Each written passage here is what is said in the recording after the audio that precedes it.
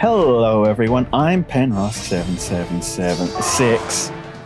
You saw nothing, and on Dark Defense today we have Picnic Flora. She got a refine recently, and I mean, on one hand, it's nothing special. On the other hand, it's +8 wall stats, +16 to speed effectively. You can't turn that down, plus a little extra bit of damage reduction.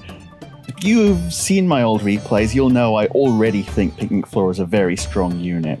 On the enemy team, Yanfei +5, Legendary Micaiah, Loki, Ninjorrin at +10. Ooh, Ash and Peony.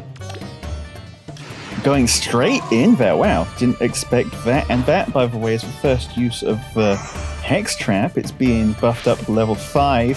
And you can now stop units with up to 60 hit points, which I think is enough to actually make it worth using, perhaps. Anyway, the approach here. Setting up just out of range. Next turn, I imagine, in they go. And don't ask about Ilan's build here.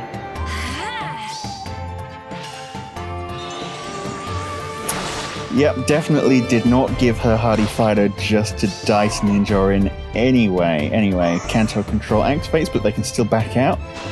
I said they can still back out, not go further in. Okay, they're killing Azura, who's also on the team, going for Catria as well. I'm guessing they think if they kill both harmonic units, then they have access to Ninjorrin's duo skill. There it is. Ninjorrin? But in terms of how many actions they have left, they don't have enough, and especially if they waste their action on the real gravity trap, yeah, they have none now. And anyway, this was always going to happen. Goodbye. Flora picking up our first kill of the season there against Legendary Micaiah. And wow, Bramamond, where did you get such big numbers from? I mean, Ninjorrin not exactly famous for having good defensive stats, but did not expect that from Bramamond. Well, I never.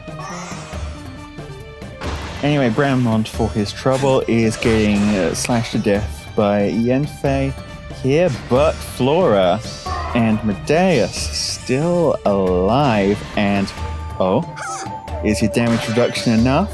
This is where you cease. Astra does not kill, and our first iceberg of the season, 50 damage. And knowing how much damage reduction Yanfei has, that was a lot more than 50 damage before that.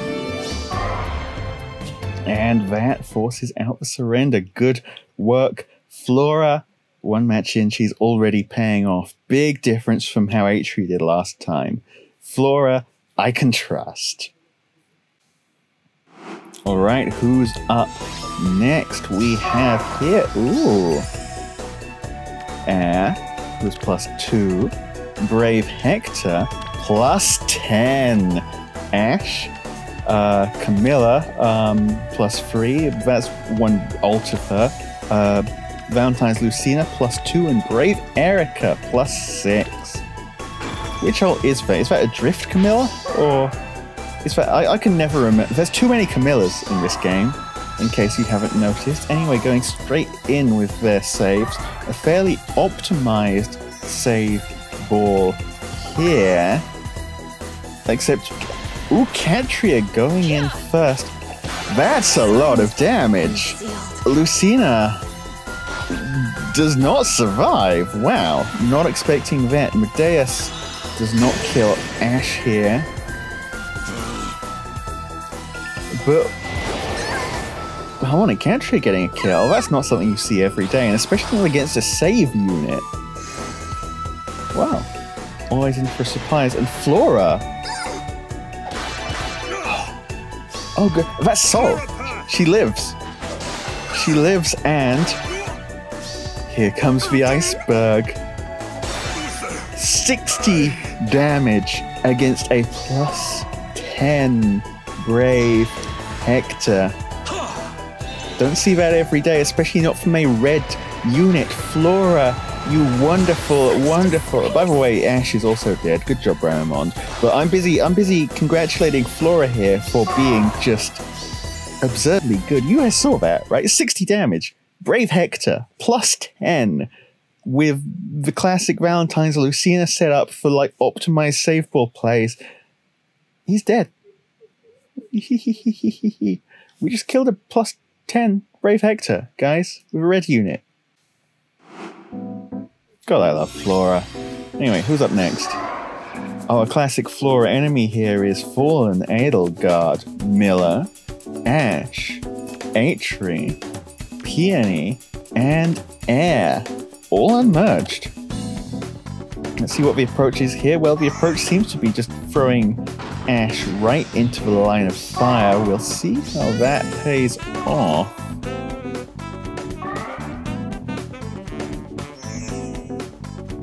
Well, it's Bramond going in first.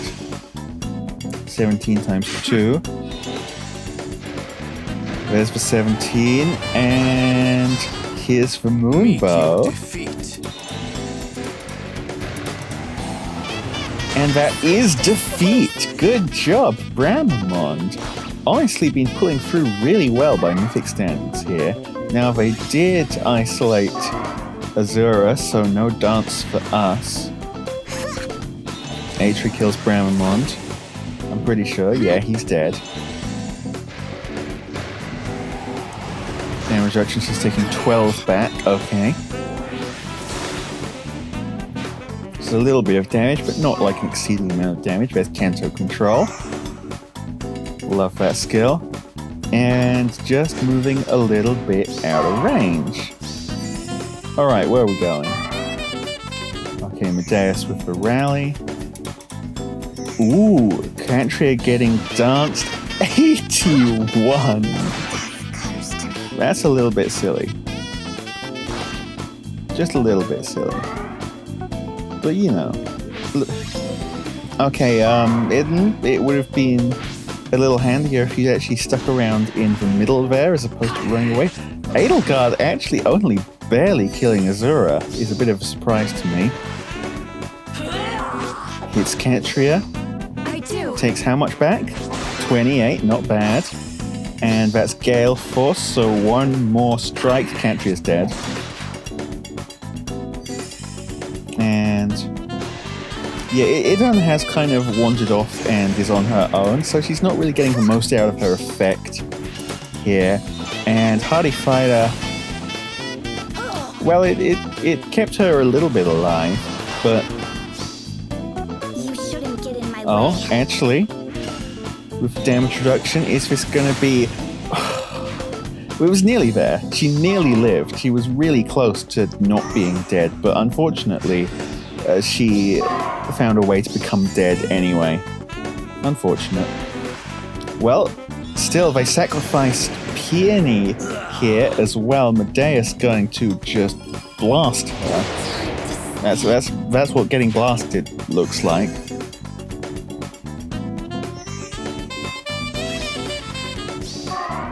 And now, does Eitri kill?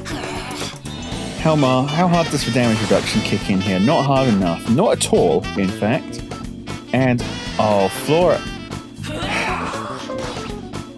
Shame, too. Flora, normally a really great match against Fallen Edelgard. In fact, still doing great against Fallen Edelgard, taking 3 whole combats here. 3 whole combats, and even then only barely dying.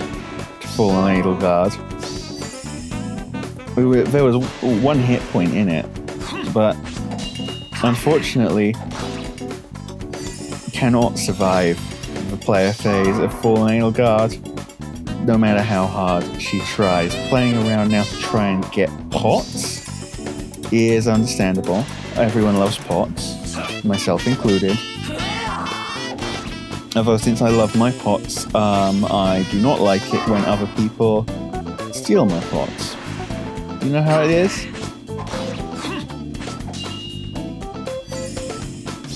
but it looks like they're only making a play for one pot today. I'll accept that. They sacrificed 3 units and gave up 1 pot. So even though we technically lost that battle, I'm not considering that a loss. Although I am really sad that we didn't get to see a fallen Edelgard get absolutely obliterated by our new freshly refined Picnic Flora. Real shame. But, well, let's keep going, shall we? Next up here, well, we may get a bit of a run back looking at this team. We've got Air, Ash, Fallen Edelgard, Freya +1, Ascendant Fjorm +1, and Peony +1. And yep, the Fallen Edelgard play, putting her up front, but covered by Ascendant Fjorm, interestingly enough. Let's see how it plays out. Well, the first thing that's always a little silly is when they set up like, oh, Katria actually going in. Katria just killed Fallen Edelgard, guys. You saw that? And Medeus with the extra movement from Azura going all the way to the back line, blasting another peony. I mentioned I love Medeus as well. Like, I know I've been gushing over Flora, but Flora looks like she's not really getting involved this time. Bramont going on Fjorm. Okay, does not, unfortunately, get the kill and kind of dead on the counter-attack. Well, Ascendant Fjorm will do that to you, but look at where our team's set up and look at that surrender. That was a bit silly. Katri has been massively overperforming today. Good job to her. Alright, fellas, keep them rolling. We have here Kinchi Hinoka +4. Ascendant Fjorm again +4. Brave Dimitri +10. Very interesting build, to say the least. Miller, Ash +1, and Air with Tamari. And here's Dimitri taking point, covered by Ascendant Fjorm on save, and Bramont actually just going straight in there. Maybe not the ideal play.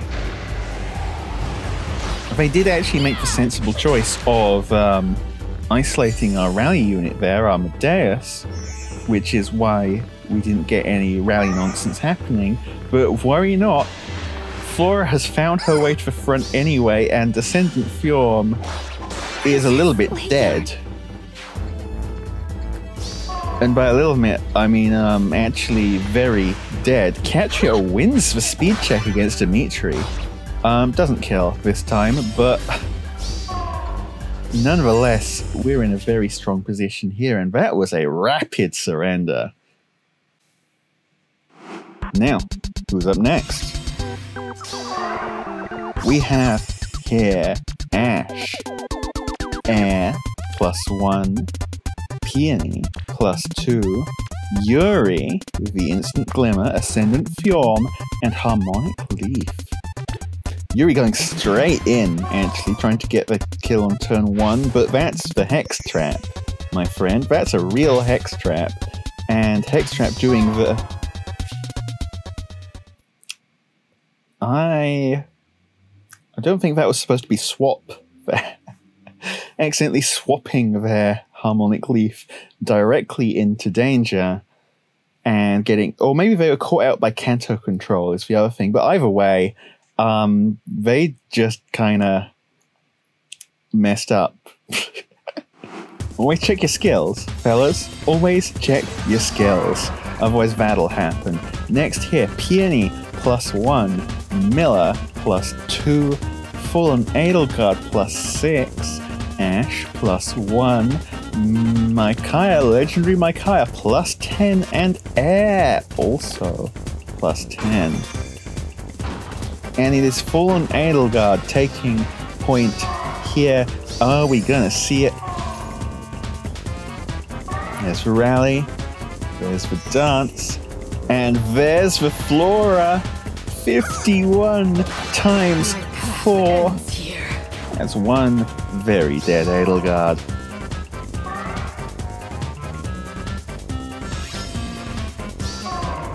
One kill, and one kill's all we need. That person obviously very attached to their Edelgard could not stand the thought of continuing the battle without her. Understandable. Now, up next. Oh, would you look at that? Air, +5. Fallen Edelgard, +4 Svalin Shield. Ash, +1. Peony, +4. Flame, and Ulla, +2. What's the play this time? Okay, getting one pot straight off the gate. Sensible move. And positioning to let Fallen Edelgard transform. Now, are they going right in with her?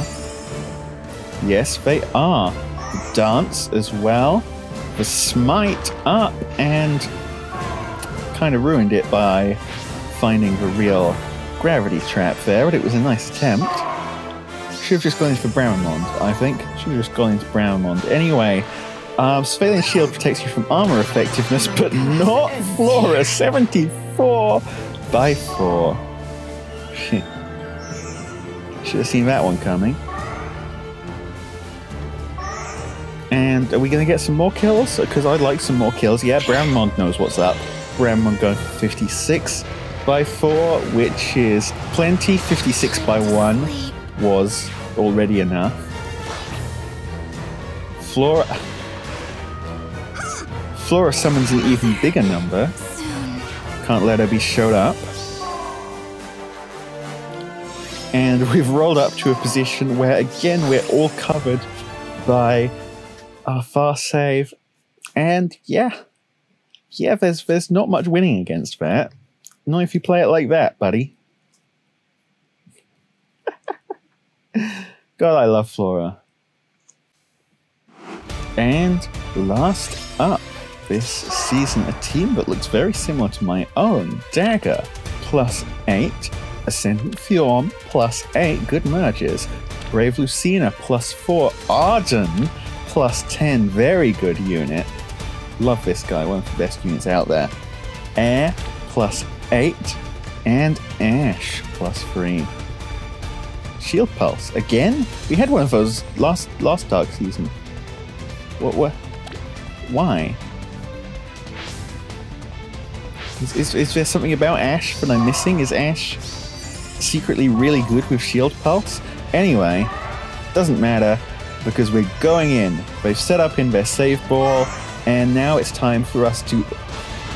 Oh yeah, Arden, very strong unit, but on the flip side, does not like getting hit by dragons, and especially not armor-effective blue dragons.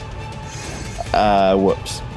Is all I can say to that, and that gives Medeus the chance to kind of obliterate Lucina here as well, by the looks of things.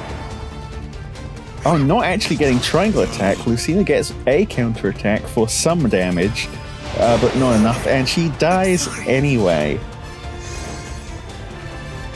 And Bramamond going right in there. One of these days you'll kill an Ascendant Fjorm Bramamond, one of these days. But not today. 6 and 9 damage, nice, even though he's dead.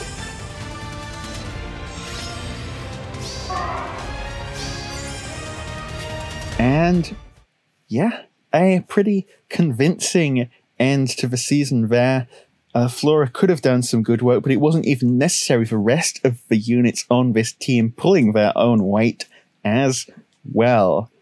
Send Idun, Medeus, surprisingly Bramamond as well. I didn't expect Bramamond to be getting this much done. All very good units, and that all adds up to a superb Dark Season. Well, what do you think, guys? You like it? I liked it. I liked it a lot. It's mainly because I was winning. If you want to see more winning, I'll let you in a little secret. Flora will be back on Anima Season next week. So if you want to see that, well, you know how to get my videos in your inbox. It's called the little subscribe button and the little bell button. Combine those two together, and hopefully the correct things will happen. Anyway, thank you all for watching, and I'll see you all then. Ta-ra.